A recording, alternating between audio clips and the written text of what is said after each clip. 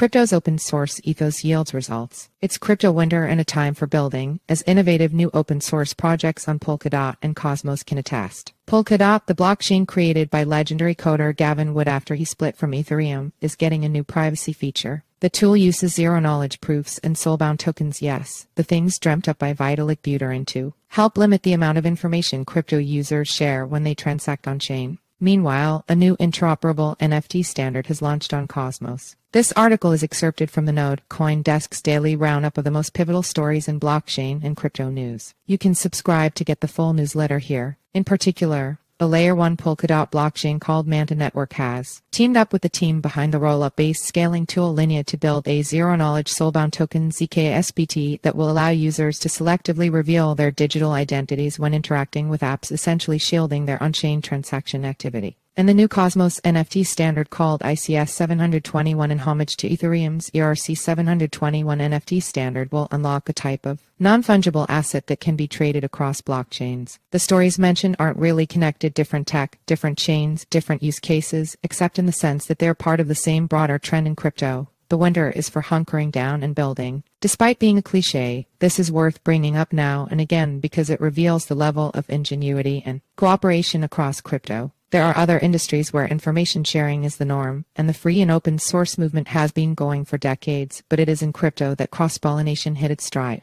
Vitalik Buterin blogged about the idea of soulbound tokens, a kind of blockchain-based curriculum vitae that follows a person throughout their life, keeping record of their achievements, which cannot be traded or sold in mid-2022, offering the idea to anyone to play around with. Perhaps because of the extremely metal moniker, SBTs gained a lot of attention and inspired others to write about how such an asset would revolutionize society. Obviously, ideas or cheap inspiration strikes when it wants, and no amount of money will summon it, and it's harder to build. That's why seeing a real-life deployment of soulbound tokens is so interesting. Perhaps because of the amount of money still sloshing around, perhaps because of the type of people the industry attracts, there is tremendous amount of technological experimentation that happens in the crypto industry. Nowhere else is this more visible than in zero-knowledge ZK cryptography, which was essentially limited to a branch of academic research since the mid-80s when computer scientists Shafi Goldwasser, Charles Rakoff, and Silvio Macaulay, yes, the Algorand guy, coined the term. Although the concept is simple enough, deploy a system that allows one party to prove to another that some statement is true without showing all his cards. Crypto was really the first industry to put ZK proofs into widespread commercial use. It's now used to help scale Ethereum, protect wallets, and now that new Polkadot-based tool.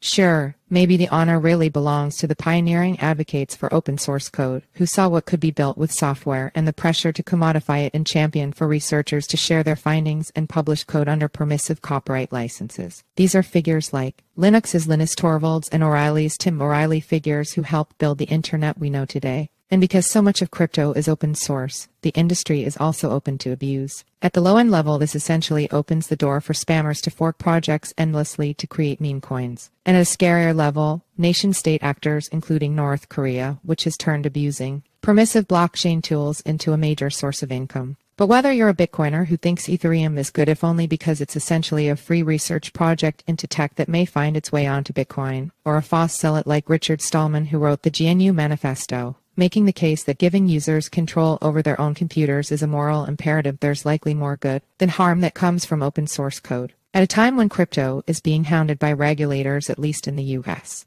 it's worth highlighting some of the benefits of crypto. Just today, Ledger CEO Pascal Gauthier announced a roadmap to open source more of the firm's hardware wallet after pressure from the crypto community over its proprietary Ledger Recover software update. See also Starkware. To open source its Ethereum scaling system, open source increases transparency and likely also spurs competition and cheaper prices. Tech companies need to drive innovation if they want anyone to pay for a product that otherwise might be free. OpenAI, the once nonprofit dedicated to AI safety that's now a glorified Microsoft plugin, is a case in point. CEO Sam Altman has all but said the company has no moat against the proliferation of free and open AI alternatives, something Google execs actually did say. Not everyone will be convinced by the benefits of open collaboration, and I could personally see the case for keeping some technological secrets under lock and key, like how to enrich nuclear weapons and basic intellectual property protections. But wouldn't you want to live in a world where people shared more